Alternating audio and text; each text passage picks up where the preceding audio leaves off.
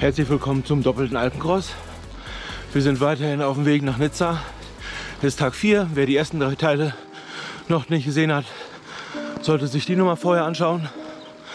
Ja, und jetzt starten wir um 7 Uhr ungefähr zum Col de Lautaret. Start war in Deren und das Ziel in Savines-les-Lacs. Und damit geht es auch direkt rein in den Anstieg. Es war ganz besondere Lichtstimmung. Los geht's!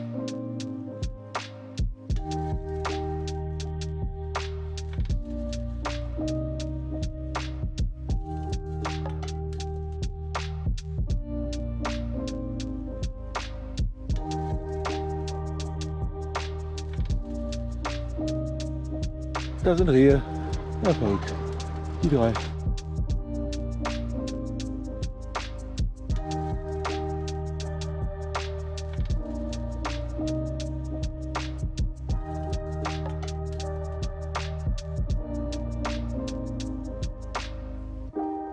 So ein Alpenpass am Morgen hat einfach was Bezauberndes.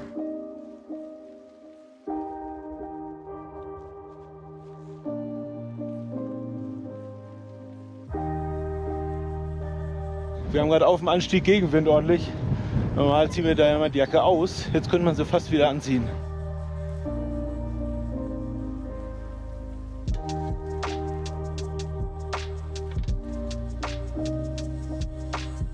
Noch versteckt sich die Sonne ganz knapp hinterm Berg.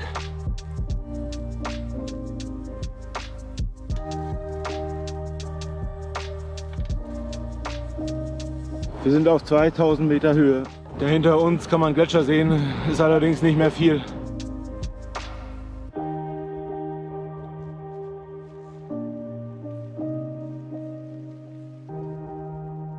Wir sind da. Hier ist das Schild, hier noch ohne Höhenmeter. Vielleicht kommt noch ein echtes, aber wir machen uns schon mal hier ein Foto. Wup, wup, wup. Das ist der Anstieg von Deren zum Col de Lautaret. Da ist das echte Schild. Da müssen wir hin. Hier rechts rein, Anne.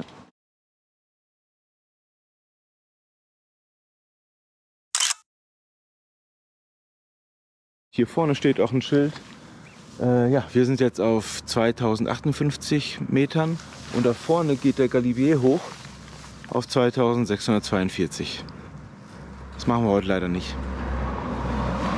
Heute ist jetzt, genau, Rest Day. Ich habe ja am ersten Tag bei der Einleitung gesagt, es ist nicht sicher, ob wir das so schaffen. Schwierig war Tag 2 und 3 mit ca. 3000 Höhenmeter jeweils. Das haben wir jetzt hinter uns und ja, heute ist fast schon Rest Day. Es sind nur 1200 Höhenmeter rauf und mehr als 2000 runter. Es geht halt jetzt so langsam Richtung Nizza runter und ja, also entspannt heute. Es geht bergab.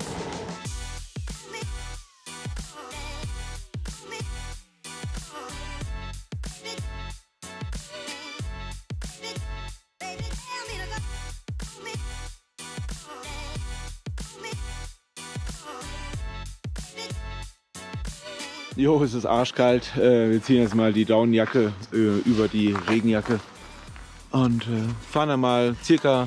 18 Kilometer noch bis zum Bäcker.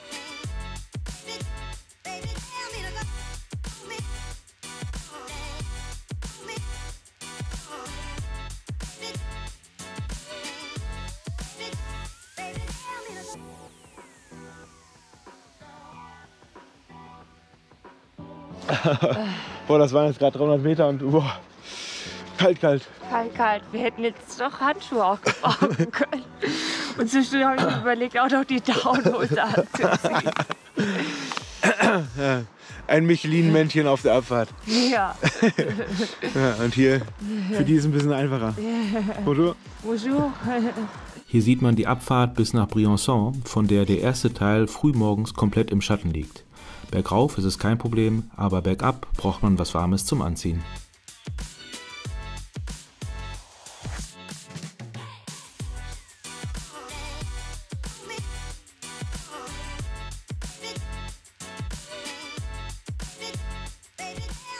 Auf der Suche nach dem Bäcker. Gefunden. Cool, ja. Das sieht doch gut aus. Und wir wärmen uns jetzt hier mit einem Cappuccino auf. Der tut jetzt richtig gut. Ja. Ja, und dann sind wir heute Abend mal gespannt, ob wir einen Campingplatz bekommen, weil da an diesem See ist jedes Hotel auf Booking ausgebucht. Auf Airbnb gibt es auch nichts. Es gibt zwar 4, 5 Campingplätze, aber die dürften dann auch relativ voll sein. Ja, es wird spannend. Ich habe noch mal geguckt, bisher habe ich keine Bestätigung oder irgendwie. Ja,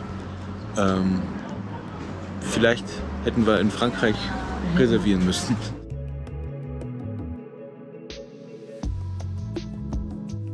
Eine verschwindet gerade noch mal eben in die Pharmazie. Wir brauchen ein bisschen Vaseline für den Hintern und so. Die Franzosen haben ja immer nur kleine Tuben. Okay, das ist eine Tagesration. Eine Tagesration, ja. Müssen wir noch mal gucken im Supermarkt. Ich habe nur noch so eine.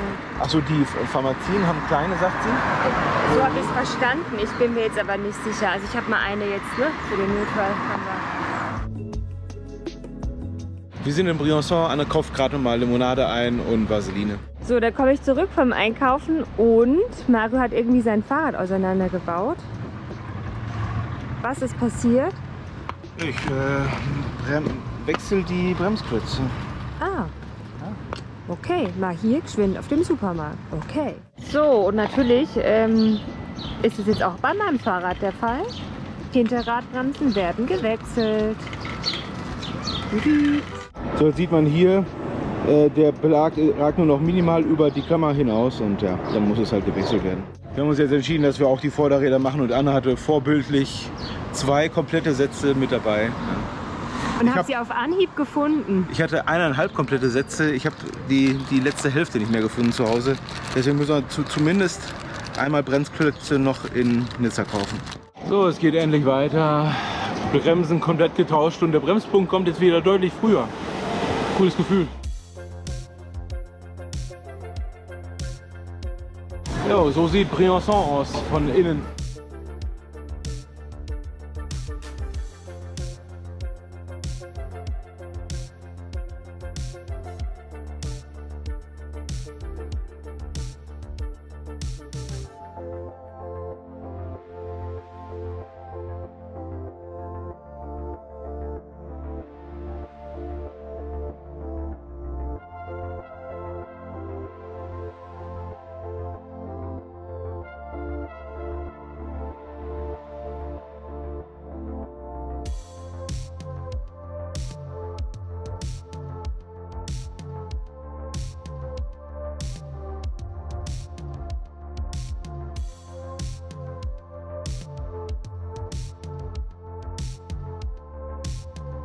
Nach Briançon ging es noch einige Kilometer bergab. Wir haben ordentlich laufen lassen, die einfachen Kilometer mitgenommen und sind dann an dem Supermarkt gestrandet.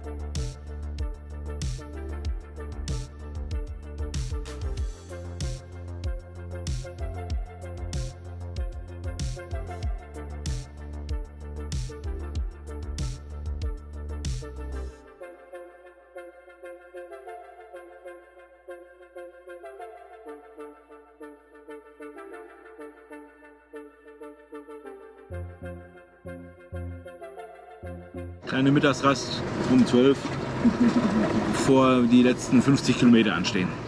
Ja. Ich habe gesehen, es kommt noch ein Kleid. Die Decken gehen nicht so gut raus.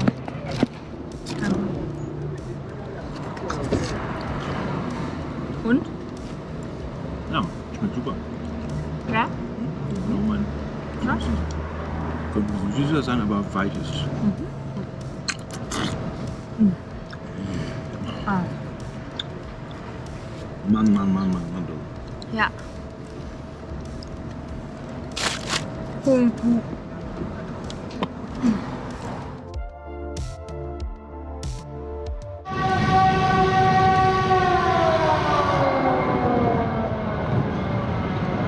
Was ist das für ein Notruf? Für ein Alarm? Wir haben es nicht mehr herausgefunden und dann ging es bei großer Hitze weiter.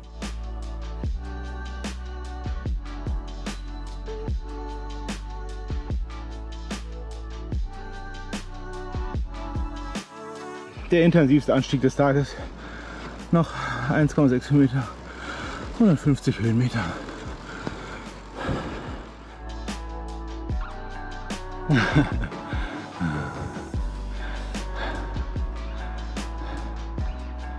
Ja.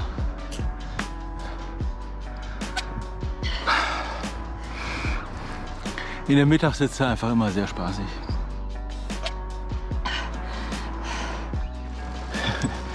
Der Teer platzt auf.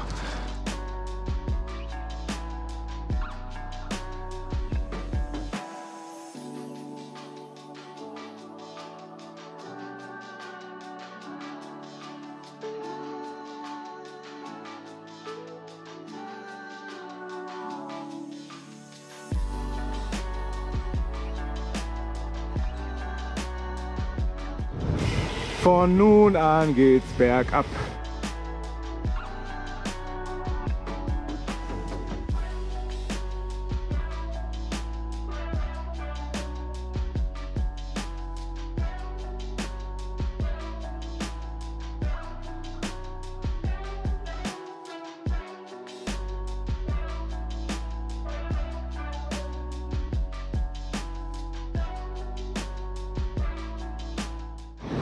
Endlich mal eine mit Kühen, hatten wir schon lange nicht mehr.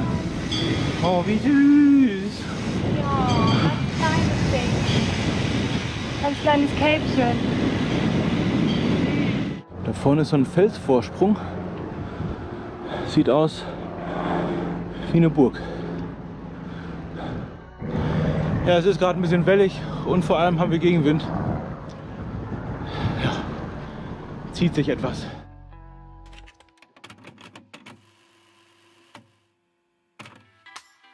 Deine Bühne. Was? Deine Bühne. Ach, meine Bühne, nee. Nur 31 Kilometer. Und es ist eigentlich heiß, sehr windig und hier jetzt sehr hügelig. Ich freue mich auf den Campingplatz. Ja, kann man das trinken? Ich probiere mal.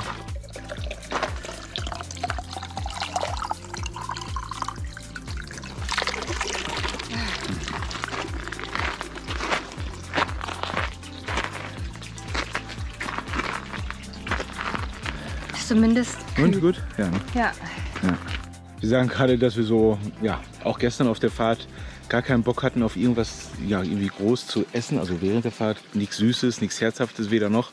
Sondern einfach nur Fahrrad fahren, weitermachen, was Kaltes trinken. Ja, Eis finde ich, Eis, geht immer. Der Brunnen hier war jetzt mega geil. Wir haben alle Flaschen aufgefüllt. Ne? Also in den Flaschen war noch was drin, aber das wird halt warm. Und dann kippen wir das aus und füllen nochmal alle Flaschen auf.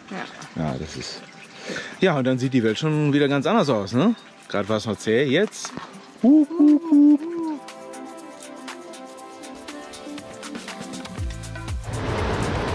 Ja, gekajakt wird hier viel. Da oben wird geübt. Ach, da ist so ein Slip oder wie auch immer.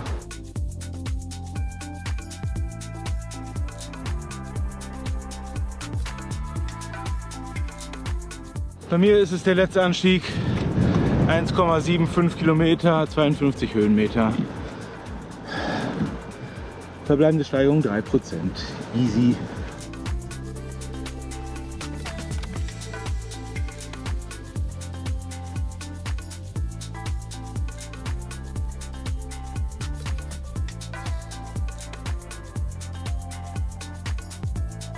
Das hier war nochmal ein richtig cooler Streckenabschnitt.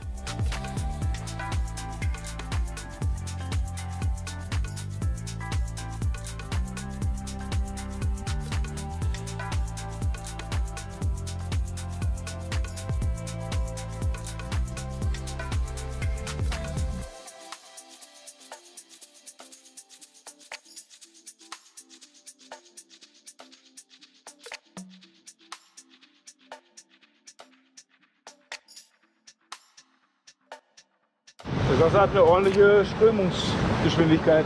6-7 Kilometer vom Campingplatz ist noch ziemlich zäh. Gegenwind, bergauf, große Straße. Gleich haben wir es aber, gleich sind wir aber über die Kuppe.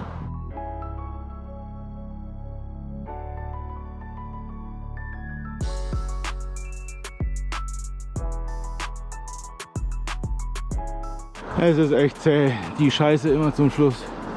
Mann, Mann, Mann. Hier schlafen wir heute, Sabine Lelac. So, wir sind endlich da nach 9 beschissenen Kilometern. Das war echt zum Kotzen.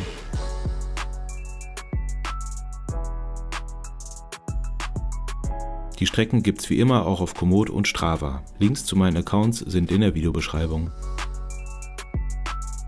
Anne ist jetzt in der Rezeption drin. Wir hatten vorhin auch mit denen telefoniert. Wir hatten also eine Reservierung, ja, und sollte jetzt klappen. Kein Problem. Haben wir das Zelt doch nicht umsonst eingepackt. Und für Tag 7 haben wir jetzt auch schon eine Bestätigung vom Campingplatz. Ja, das passt. So, frisch geduscht, bin ich wieder ein bisschen fitter. War jetzt heute wirklich eine echt anstrengende Fahrt, gerade die letzten 10 Kilometer. Also von wegen heute Rest Day. War super anstrengend. Bonsoir. Guten Abend. Auf dem Campingplatz ist alles gut, das Zelt steht, es ist zwar ziemlich steiniger Boden, aber ich habe die Heringe gut mit meinen Fahrradschuhen, mit den Cleats reingehauen, also die kann man auch wie einen Hammer benutzen. Das war nochmal das Learning von heute. Ja, wir sitzen jetzt hier am See mit ja, ganz schönem Blick da drauf. Ne? Ja. Also so von weitem ist der See schön, wenn man direkt da unten ist. Ich habe vorhin mal die Füße reingehalten, das ist jetzt nicht romantisch oder so, ne? Nee, aber von hier wollte oben nicht aufkommen. ist es wunderschön. Ja. Der Blick. Und ja, Campingplatz passt. Gegessen haben wir gerade, genau. Es gab wieder Salat. Und deswegen brauchen wir jetzt noch ein bisschen Energie. Und ja, der Tag heute war zweigeteilt, also der erste Teil war super. Und irgendwie durch den zweiten Teil hat es sich dann nicht mehr angefühlt wie ein Rest Day. Der Rest Day, der sich nicht angefühlt hat wie einer. Ja, die letzten 9 Kilometer, die waren echt scheiße. Ja. Und dann hatten wir auch eine Pause, haben wir kein einziges Wort gesprochen. Anne hält an, ich halte an. Ein paar Minuten später, Anne fährt weiter, ich fahre auch weiter. Ja, und ja, also genau. Dann geht es morgen weiter auf unserem Weg bis nach Nizza runter. So langsam freuen wir uns dann auch mal auf einen echten Pausentag. Ne? In Nizza gibt es den dann. Und ja, morgen fahren wir dann den Col de Pontis und den Col de la Cayolle. Genau, und wir haben morgen wieder ein B&B. Ja, also sehen wir uns morgen. Ciao. Schönen Abend, ciao. Der Vollkaskoschutz für dein Fahrrad von helden.de. Alles online, jederzeit kündbar und keine Selbstbeteiligung. Und mit dem Code MADO9 sparst du dauerhaft einen Monatsbeitrag pro Jahr. Der Code gilt übrigens auch für alle anderen Versicherungen von helden.de.